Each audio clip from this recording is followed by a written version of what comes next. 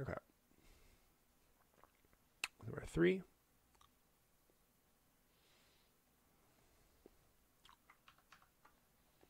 It says carbon disulfide is prepared by heating sulfur and charcoal.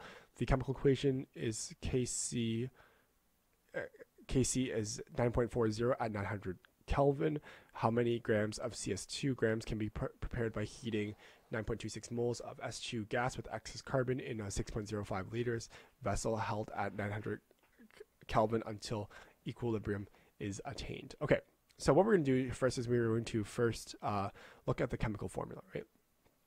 So we are heating, we're heating S2 with excess carbon here. So what we can do here is we can say that S2, or write our chemical equation here. So S2, oh, that's not what I want. I keep accidentally clicking this here. So S2 is in gas form here. Or sorry, this is, yeah, S2 in gas form. Plus we have solid carbon here, also in gas form.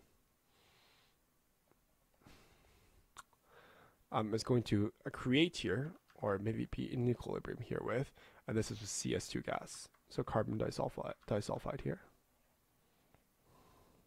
And what we can say is the Kc here is going to represent the concentrations of, in this case it's in gas form. So basically you can talk about them in partial pressures, or it can talk, or it can be in a in concentration. But for now I'm going to stick to concentration because we're not given a pressure here. So this is going to be concentration of our products, which is CS2, carbon disulfide, divided by our reactants here, which is S2 and C and solid carbon. However, solid carbon doesn't play a part in our reaction here because it's a solid guy. So we care about the S2 only here.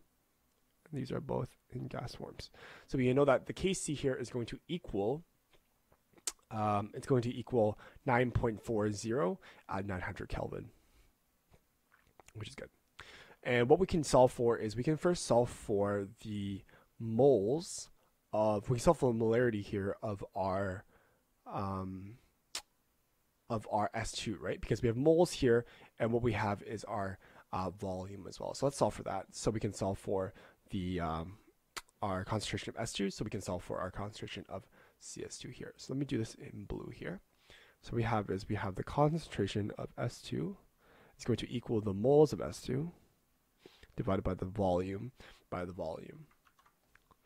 We have the moles here is going to equal, let me do this actually on this side here, and the moles is going to equal, we have 9.26 moles of S2 divided by our volume, which is 6.05 liters here, and this is going to equal 9.26 moles divided by 6.05 is going to equal 1.53 molarity, which is what they got here, which is great. It's 1.53 molarity of S2.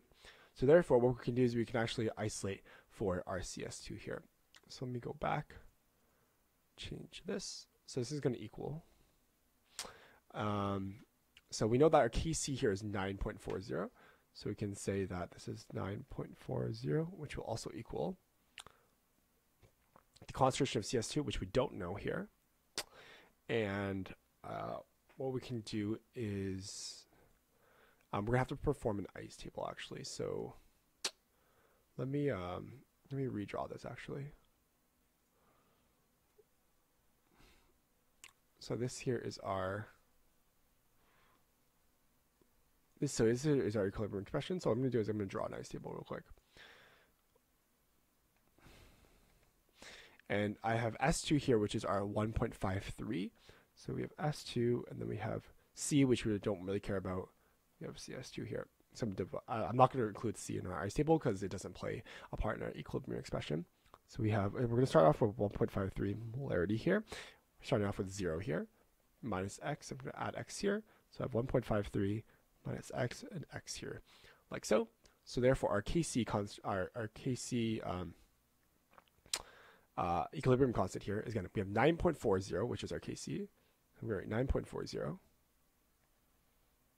is going to equal the concentration of CS2, which is in equilibrium, which is X, divided by our concentration of S2, which is 1.53 minus X. And all we're going to have to do is isolate for X here.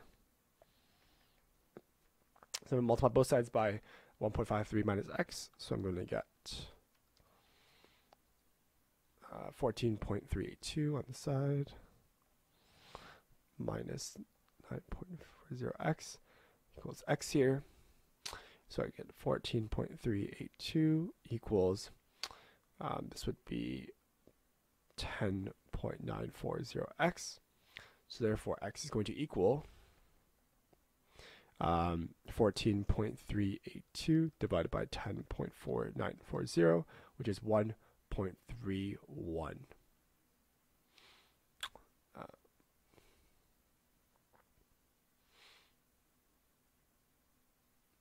I'm just checking my math here. They got 14.38, which is good, minus 9.4 equals X. So this is, oh, I added a 9 here. My bad. This is a 9. This is 10.40, sorry. I think I added a 9 there by accident. So my numbers got thrown off. So this is a 10.40X, and I can just simply divide both of these guys here to get my answer, which is going to be 1.38. And this is the molarity of our CS2, right, of our carbon disulfide. And what we're doing is now we're trying to find we want to find the grams. So if we're given our molarity, what we can do is we can find our moles now, right? So I know that C, our concentration of CS2, is going to equal the moles of CS2 divided by the volume. So I know that the moles of CS2 is going to equal simply the concentration of CS2 times our volume here. So I know that this is 1.38 molarity times our volume, which is 6.05 liters, which is going to give me our molarity, our moles, which is 38 times 6.05. 8.39, 349, moles. And then what we can do is we can find mass by simply saying we know that moles equals mass over molar mass. So therefore mass equals moles times our molar mass. So we have 8.349 moles times the molar mass of carbon disulfide, which is, and I can calculate that. So carbon here is 12.011. Plus 2 sulfur, so 2 times 32.06. And this is going to equal my my grams of carbon disulfide that's being created here, which is 8.349 times 12.011 plus 2 times 36.06, which is 64.12. So I'm going to get a value of 635.6 grams. So this here is the correct answer. So I would get 635.62. This is in grams. So this here is my solution. So this solution is very, very close to 6.8, which is probably due to our molar mass calculations here. So this solution here is correct. Let's get analysis as well. This is number 3.